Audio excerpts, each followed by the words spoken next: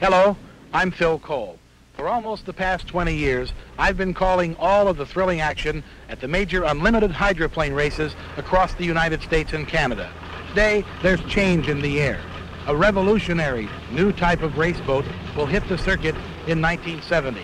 It's called the Pride of Pay and Pack, and it may be the boat to turn hydroplane racing upside down.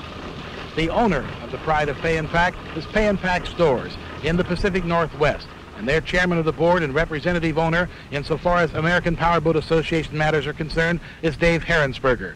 Dave has had many race boats, and he's been a great competitor for several years. Dave, how did it all get started? Well, Phil, there's really quite a story in that.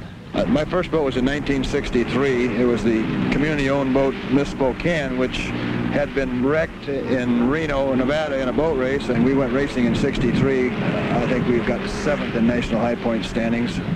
The following year, we run the same boat again, and I think we were 5th in high point standings. In the boat race at Seattle, the Seafair race of 1967, the dollar bill was for sale.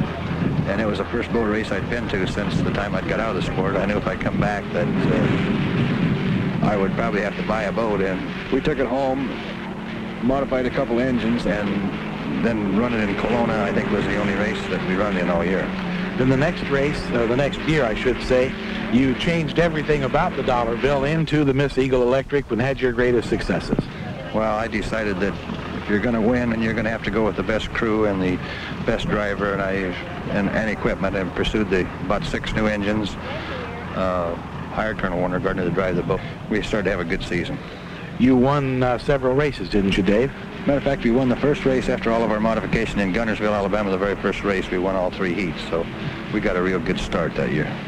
Then we went to Pasco, and fortunate to win all 3 heats there and win that, beat the Bardall again there. Then from there we went to Seattle and finished 3rd.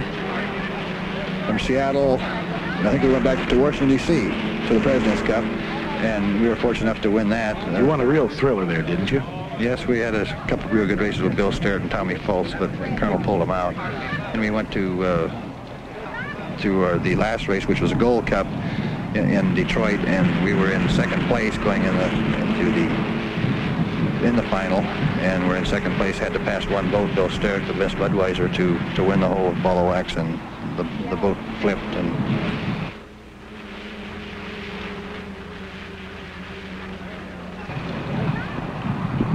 now, after that, Dave, you decided to go another route. I believe that was originally suggested by Warner Gardner, your trimaran, which you ran last year. Perhaps you could tell us about that. We decided that we wanted to get something a little bit safer and a little bit stronger. So we, at that time, decided to start construction of the outrigger boat and have Les Staudacher build it for us. And you finished it in time to go to Gunnersville last year to try for a world record. Well, after the Colonel got killed, I believe Les got the boat done somewhere in November. We worked on the boat all winter and did go to Gunnersville and try to break the world straightaway record in May, I believe it was. You also tried to make the boat competitive through almost 2/3 of the season, did you not? Yes, we had a lot of heartaches with the boat. It just wouldn't corner. It wouldn't stay up in the corners.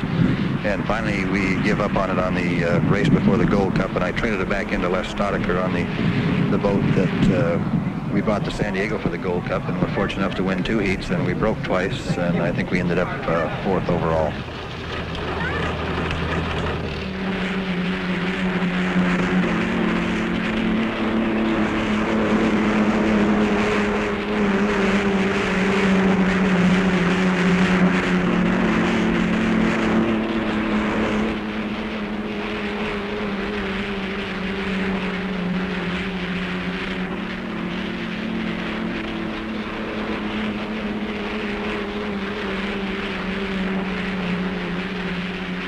There's quite a story behind the Chrysler Hemi engines that power the Pride of Pay and Pack.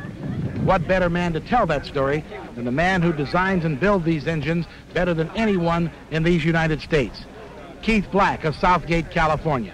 Bill Sterrett came up with the idea of the twin Chrysler engines in an unlimited hydroplane, and I think in a couple of years he proved that it had definite potential, and I think it showed very well. Just a matter of getting the proper crew and the proper hull and getting all the bugs sorted out. I believe it has definite possibilities. But Dave, Why did you decide to build this present Pride of Pay and Pack, and how did you decide to build it?